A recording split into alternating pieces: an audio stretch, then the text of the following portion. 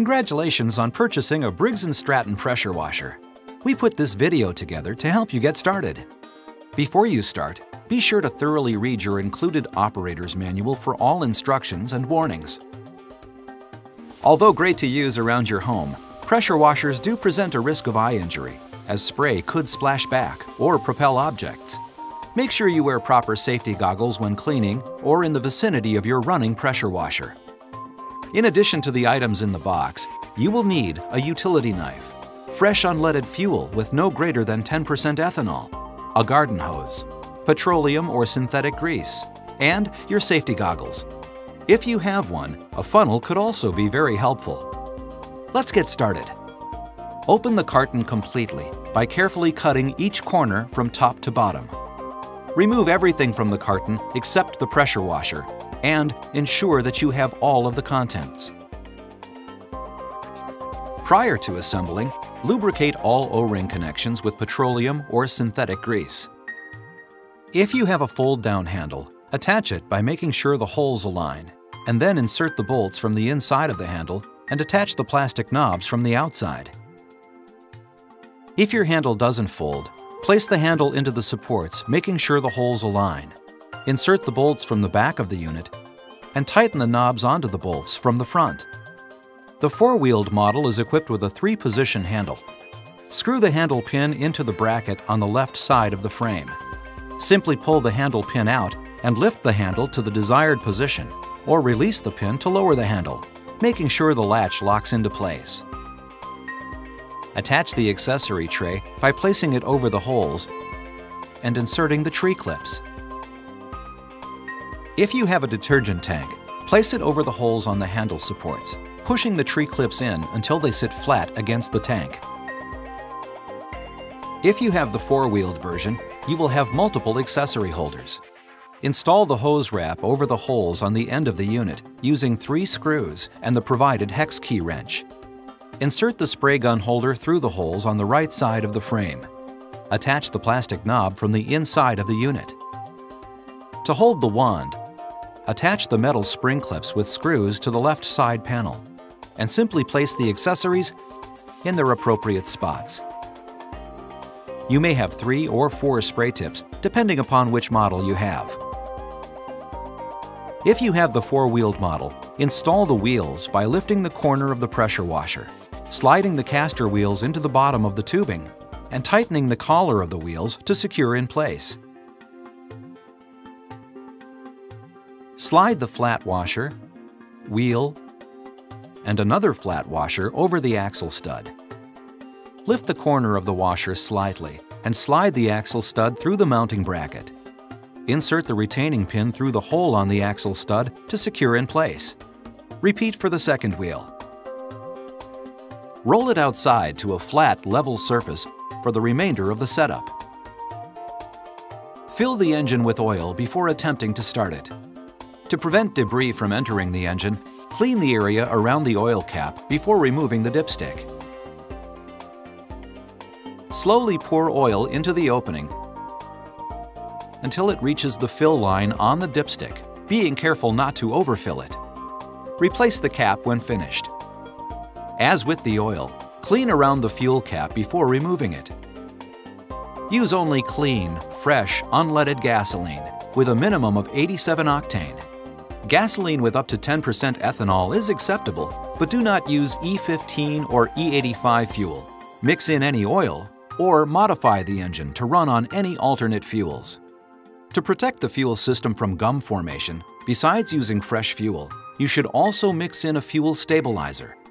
Briggs & Stratton Advanced Formula Fuel Treatment and Stabilizer protects your engine against corrosive effects of ethanol and maintains fuel stability for up to 3 years. Slowly add fuel, being careful not to overfill. When finished, replace the fuel cap and let any spilled fuel evaporate before starting the engine. Although powerful and safe when used correctly, running engines give off carbon monoxide, an odorless, colorless, poisonous gas. Breathing it in could result in death, serious injury, nausea, or fainting. So it's very important to operate outdoors and never inside of a building or enclosure, even if windows and doors are open. Keep at least 5 feet of clearance on all sides, including overhead. And make sure you have installed battery-operated carbon monoxide alarms inside your home and that they are all in proper working order. If you haven't already, remove the shipping caps from the pump's high-pressure outlet and water inlet before attaching the hoses. Attach one end of the high-pressure hose to the base of the spray gun. Attach the other end to the pump outlet. Make sure the garden hose inlet screen is clean of any debris before connecting to your water supply. Run cold water through it for 30 seconds to clean out any excess debris, and then turn the water off so you can attach it to the water inlet. Before starting the engine, put on your goggles and connect and fully turn on the water supply. With the spray gun pointed in a safe direction, push the red safety button and pull the trigger until water comes out. This releases air from the system. Attach the nozzle extension to the spray gun and attach a spray tip. You may have to twist or lightly tug on it so that it snaps into place. You may start your engine differently depending on your model. If you have Ready Start, you do not need to prime or choke the engine to start it. Simply turn the engine stop switch to the on position. If you have a primer bulb, make sure to push the engine stop switch to the on position and push the primer bulb 3 times firmly for a cold engine only. Skip priming if the engine is already warm. If your engine has a choke lever, turn the fuel valve to the on position. Pull the choke rod to the closed or choke position and move the engine stop switch to the on position. If you have electric start, make sure the battery cable has been attached and the battery is charged. See your operator's manual for more information. Turn the fuel valve to the on or 1 position, the throttle to the fast position, and if your engine is cold, move the choke lever to the choke position. Turn and hold the key in the start position until it starts. If your battery is discharged, you can use the recoil cord to manually start your pressure washer.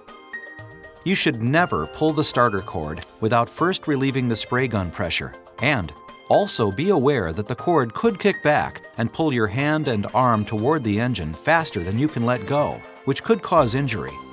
For this reason, slowly pull until you feel resistance, and then pull rapidly to start it. If it fails to start, release the high pressure before attempting to start again by pulling the trigger on the spray gun. After starting it, if you have a choke rod, slowly move it to the open position as the engine warms. If it falters, close and reopen the choke. If you don't have a choke, you can skip this step. When you are ready, firmly grasp the spray gun and point it towards the surface to be cleaned. Disengage the trigger lock button and pull the trigger to begin. To change the tip, release the trigger, which will automatically re-engage the safety lock, and simply switch out the current tip. Depending on your model, you will have up to 5 of the following tips. A black low-pressure tip for applying cleaners and detergent. A magenta low-pressure jet soap tip for quick high-flow cleanup and long-reach cleaning of second-story siding or windows. A white 40-degree high-pressure tip for delicate rinse or gentle cleaning, such as patio furniture, RVs, or boats. A yellow 15-degree high-pressure tip for general rinsing or most all-purpose cleaning, such as home siding or brick patios. A red 0-degree high-pressure tip for maximum rinsing for stubborn or hard-to-reach surfaces, such as oil stains or rust removal. A 0-degree cyan jet flush tip for quick high-flow cleanup and long-reach cleaning. If you've used the detergent tank, you should first flush the pump out before shutting your pressure washer down by running it for 1 to 2 minutes with a non-soap high-flow nozzle setting. If you've used the detergent siphoning hose, place the siphoning tube end into a bucket full of clean water and flush it out for 1 to 2 minutes using the black soap tip. To stop the washer, release the trigger and let the engine idle for 2 minutes. Once it's idled, if you don't have a choke, simply turn the engine stop switch to the off or 0 position. If you have a choke throttle lever, stop the engine by moving it to the slow position and then to the stop position. Rotate the fuel shutoff valve to the off position and turn off the water supply. Relieve all retained high water pressure by pulling the spray gun trigger and let the engine cool. Disconnect the hoses and empty the pump of all liquids. You can do so by pulling the recoil handle about 6 times. Store your pressure washer in a clean, dry place. Fold the handle down for compact storage by simply loosening both knobs to the unthreaded section of the bolts and folding forward. Additional long-term storage, maintenance, or care information can be found in your operator's manual. We also recommend the use of the Briggs Stratton Pump Saver, which helps protect against freezing, provides longer pump life, maintains seals and pistons, and prevents harmful buildup of hard water mineral deposits within the pump. If you have any questions, we can help.